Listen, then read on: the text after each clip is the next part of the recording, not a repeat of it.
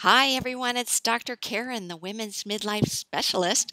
And we've got a really important set of labs today. And we're going to call her JD. She's a young girl that really needs our help.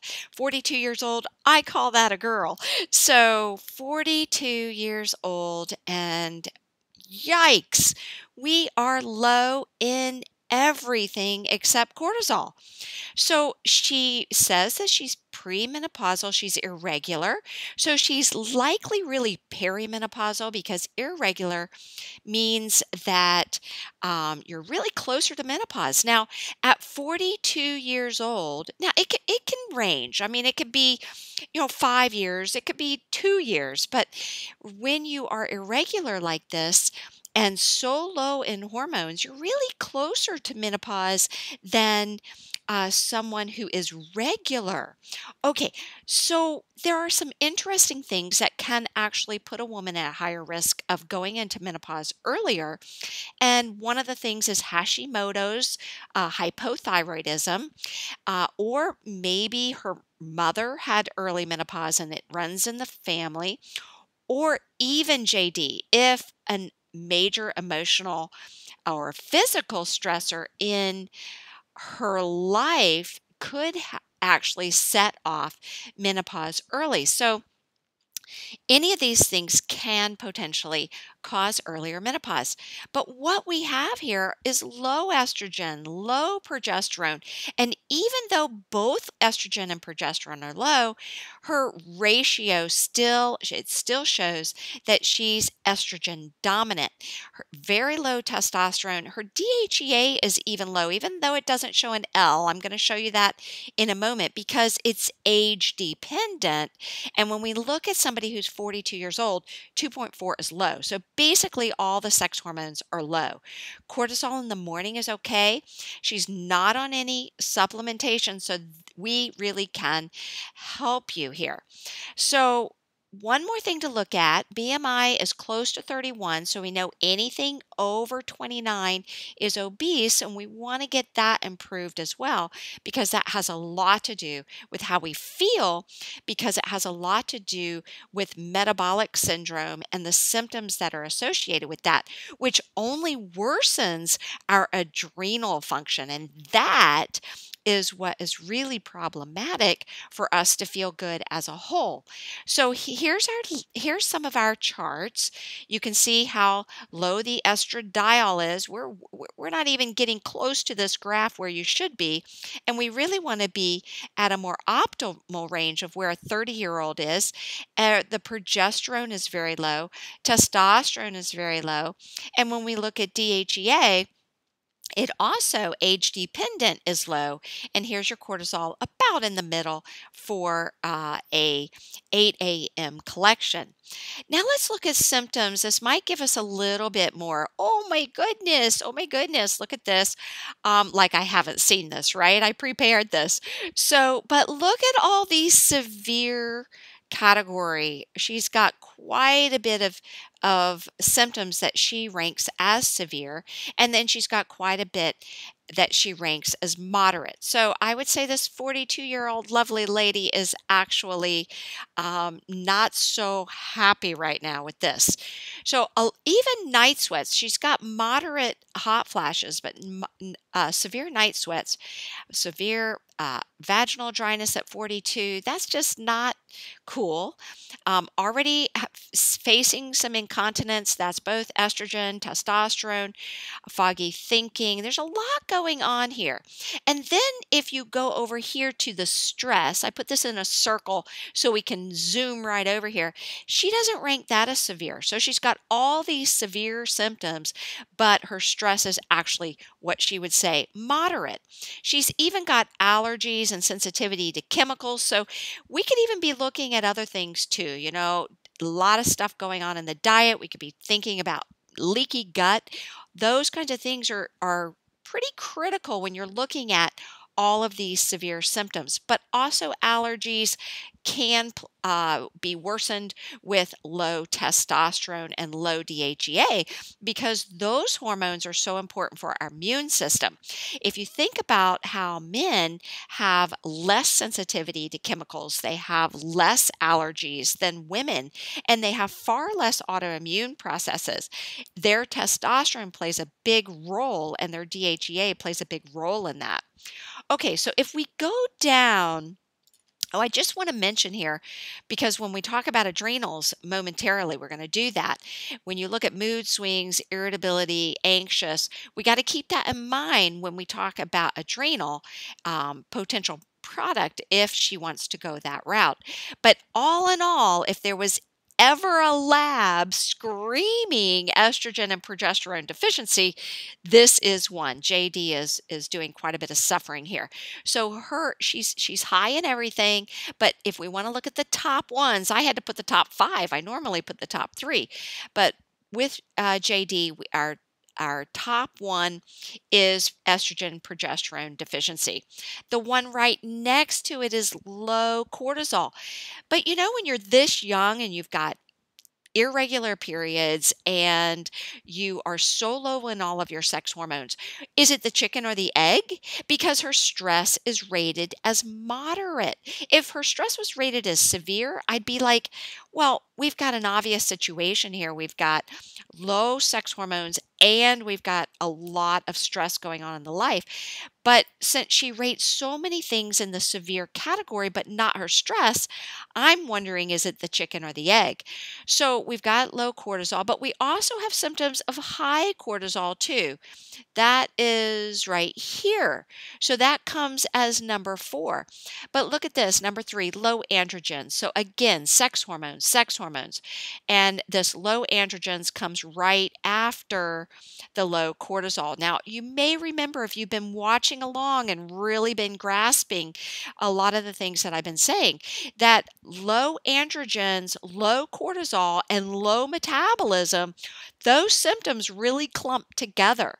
So you look at this, when you're looking at somebody holistically as a whole person, you've got to remember that the cortisol symptoms, the low androgen symptoms, and the low metabolism symptoms commonly fall together.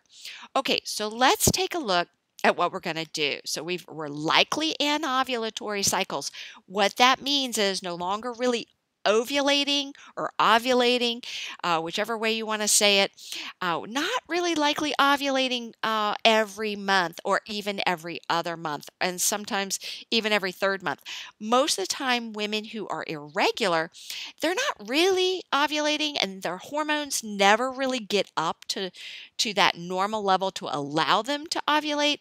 So they have this very irregular cycles, and this can go on for years. But the important thing is right now to help her balance these issues now and feel better. Might it start her ovulating again? It might. So let's take a look at what I recommend for you, my darling JD. Hormone heaven all the way. Hormone heaven all the way. I mean, this is very obvious to me. You've got this low of hormones. You're 42 years old. We need to support you with real hormones, bioidentical hormones. Where I want to, why am I making a big deal about this is because many conventional physicians would say, look, you're 42. You still have hormones. You're not through menopause yet. You're only 42. You shouldn't take any estrogen. You should only take progesterone. Some of them won't even know that. But in any event, you shouldn't take any estrogen. But that's simply not true. Why are we lumping all women into one category because they're 42 or because they're before menopause? If your hormones are low, you can supplement your hormones and get them to adequate levels. Don't go overboard. That's what hormone heaven, that's what all young hormones are about. Now, if you pump out way too much out of the bottle, yeah, you're going to be taking too much. So, but with you, JD, at 42 years old, 2 pumps twice a day for 2 weeks, and increasing it to 3 pumps twice a day, and I'm going beyond what I normally recommend in general right off, it's because you're so low and you're so young, and I feel you really need this. So, DHEA is also a huge factor here because your testosterone is so low, and you, my darling, might actually benefit from testosterone. And the only way we'll know is for you to use your DHEA. You want to do that 5 milligrams each in the morning for about a month and then increase it to 10 milligrams. Now, this is probably not going to be enough for you when I look at your labs, but it might be. So once things start improving, and I'm going to give you guidelines on when to retest because of what your labs show us. This is one of those cases where you can't just start this and then not retest because of your age and because of how low they are, and because there may need to be some tweaking. So we're going to move there in just a moment. So, since your ranking, as I've been sort of alluding to, your stress is moderate, not severe, but you have so many other severe symptoms, I really highly suspect this is primarily sex hormone deficiency, not adrenal deficiency, even though you have all these symptoms in all these other categories. I'm really walking out on a limb here, but it just feels that way to me. And I'd really like to focus on that and nutrition before anything else. So you can use an adrenal supplement if you want. It won't hurt you to use an adrenal supplement because of both this high and low adrenal symptoms. And if you chose to do one, I would choose Adrena-Vive because you don't want Adrenal because it's not low. You use this when your when your cortisol is low, but Adrena-Vive because you also have anxiety and irritability and mood swings. So that's another reason I generally don't recommend Adrenal when those things are still occurring. I recommend this with a low cortisol level. Okay. The reason I wouldn't recommend this one is because I think you need to go beyond what is in this in terms of nutrients. Adaptin-All has the same as Adrena-Vive in terms, pretty much the same, not everything, but pretty much the same for the adaptogens for your adrenal glands, but it also has the nutrients that your adrenal glands need. But I really want you to go beyond that and really look at a comprehensive nutrient pack, which also has omega-3s and anti-inflammatories.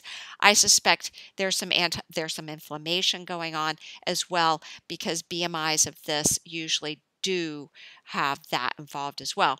So, what would be the timing of your hormone heaven? Because you're irregular, it would be 6 days a week and 1 day a week off.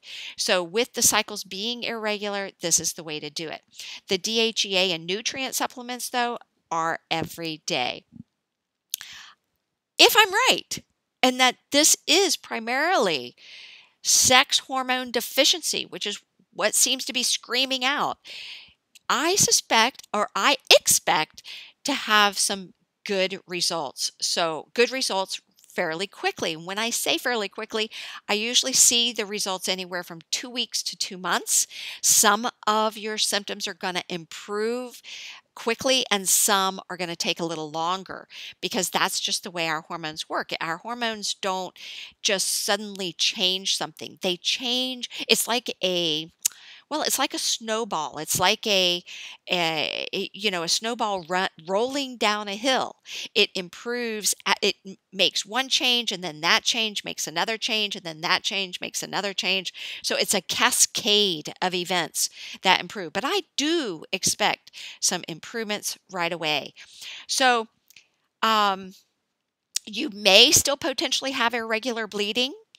If you don't, then, and you start having regular bleeding, and where you're cycling every month, that's indicating that you're actually ovulating again. So be careful because you can, remember, get pregnant. So you can get pregnant even with irregular cycles because you never know when you're going to ovulate.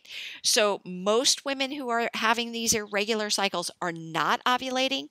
The hormones are just not high enough to allow you to ovulate, build an egg, mature an egg and release an egg.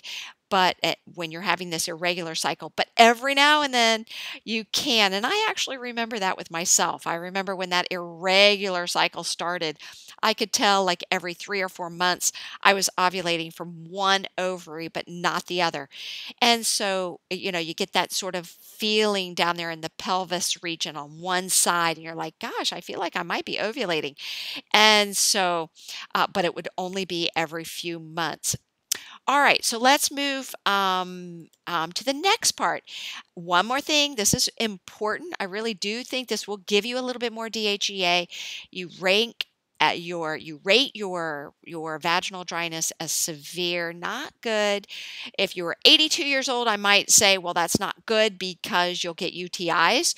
But when you're 42 years old, there's a slew of reasons it's not good, including UTIs, but it's also not good for you as a woman. And so, this womanhood that we still should be feeling throughout most of our life really needs to be supported. So this is what I recommend there. I would use one suppository every other day for the first month and then see if you can decrease it to every 2 days. So now, when to test, when to retest, and then I'm going to talk about the diet just slightly. Now, if you're feeling 75% better in say 6 months from now, you don't need to retest. All right, just keep going, keep doing what you're doing. However, if you don't feel 75% better in 6 months, that's when I would recommend you retest. Now, if you don't feel better at all in 3 months, you need to retest. But I think you're going to be feeling a whole lot better. Now, why am I saying this? Because I really think that this is sex hormones and a lot of this is going to go away. If you want to save money on retesting because a lot of symptoms improve, but a lot don't, you may want to be looking at these other things, the adrenals, the thyroid, right? Because this is going to be improved. But if you're not 75% better in 6 months, because I think most of this is sex hormones, then retest. 9 months to a year, if you are feeling better in 6 months, because we still want to make sure everything's cool. So 9 months to a year, if in 6 months from now you're like, wow, I'm 75% better, I'm just going to hang out here for a while, then in another 3 to 6 months, that's when you want to retest because you're still in a very fluctuating part of your womanhood. So you're going to be changing, but the dosing that I'm giving you could actually seriously carry you all the way through menopause. But I'm still recommending you go back and retest at least every year. Okay, so what about the diet? Go back and look at one of these other videos I've done. I talked a lot about this diet that is important when you have a high BMI. We've got to move that downwards because it's going to make you feel a whole heck of a lot better. So these are some recommendations for you. And then, if your doctor can do your thyroid, your labs for you, it would be really great. There's also ZRT has thyroid through blood spot. And this is how I recommend people know how their thyroid's going. If you're not feeling a whole lot better in a few months, you need to look at this thyroid issue as well. And get your doc to do these labs or have ZRT. If you're not in these optimal ranges, let's say you have normal thyroid results from your doctor or from ZRT labs, if they're normal, meaning within the reference range, but they're not optimal, because I'm giving you optimal levels here. If they're not optimal, then this is a supplement that I would recommend that you take. The first thing I want to see you do, though, is really focus on that sex hormones, and also get that DHEA up, get your nutrition up, get this diet improved. Let's see a little bit of that BMI come down. You are going to kick it. All right, JD, I hope this helps you, and I hope this has helped other women as well. And I want to hear from you. Give me a thumbs up, and let me know how you are, and subscribe to my YouTube channel, and I will see you later. Have a wonderful day. Bye-bye.